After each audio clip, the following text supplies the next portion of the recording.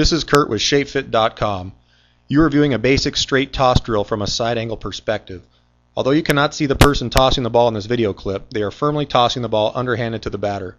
The person tossing the ball is standing about 15 feet away from the batter and is also standing behind a protective net known as an L screen. Always utilize an L screen when performing batting practice or any hitting drill where there is a pitcher or tosser used. This drill simulates the timing of an actual pitch ball and is a great drill to develop proper swing mechanics and muscle memory. The main objective of this drill is to hit line drives to the middle of the field.